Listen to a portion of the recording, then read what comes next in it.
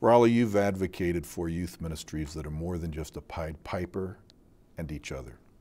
You've talked about why they need more than a Pied Piper. What's wrong with the youth ministry that's based on vibrant relationships where the kids support one another? Well, the Pied Piper has inherent in it the development of faith in young people around a particular person, and with that, both its strengths and its weaknesses. In the end, it's my sense that the limitations far outweigh the strengths of such a model. And the strengths that are in that model, of a model that is particularly strong, of the faith itself, someone who's able to gather like a magnet kids around themselves. Ultimately, it weighs on them, they burn out, it creates a distortion of what faith as community is all about. So even as one begins to think about how to take what one person might be able to do in giving leadership to youth ministry, beyond their giving leadership to ministry, one begins to see what it is that is the plus, the more.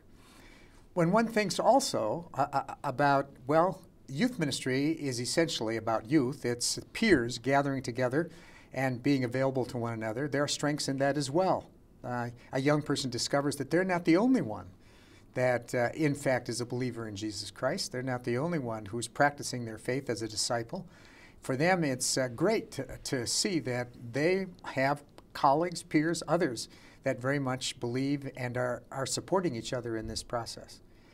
But what's missing in both those, that is in the Pied Piper, who becomes the central adult in the life of the faith of a young person, and peers, is the capacity of the whole people of God to receive and bring to each other the strengths of faith, such as for a person who's 13 to have someone who is 23, who can provide a living example or two or three of what it's like for faith to be carried on into the life of someone they look up to.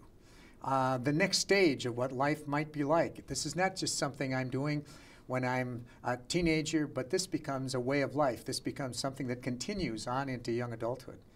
Or someone who is 33, someone who, in fact, as an adult has matured, and they can see the if you will, the unfolding of faith's strengths in greater knowledge, a greater sense of, if you will, capacity to give reason for the faith that is within them, a breadth of practices that now inform life itself.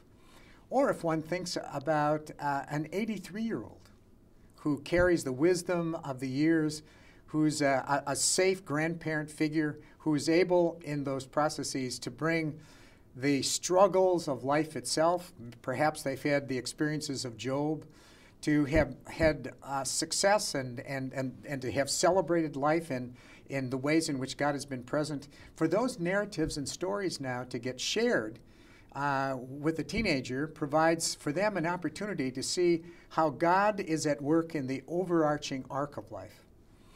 What also happens regularly in those processes is that the relationships with these differing aged persons provide differing values to a teenager. The one who's 10 years older, a chance to see what's coming up. A person who's 20, 25 years older, an opportunity to see life at that stage through the eyes of someone who's actually living it.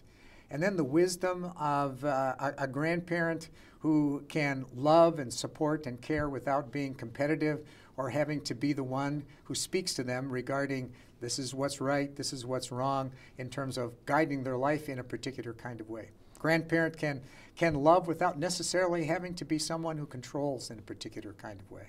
I think a final thing to say in terms of what's more than being a peer with one another is the discovery of a young person that the gifts that they have in fact make a critical contribution to people at other stages of life. That they are in fact valuable to a grandparent in terms of a spirit of hope and possibilities and excitement. That they bring energy and imagination and new thinking to a parent generation. So an intergenerational involvement of men and women of faith provides the occasion for young people to both be received and cared for by people at different points in their life during different generational periods, at the same time that young people themselves discover, I really have a contribution to make to the whole.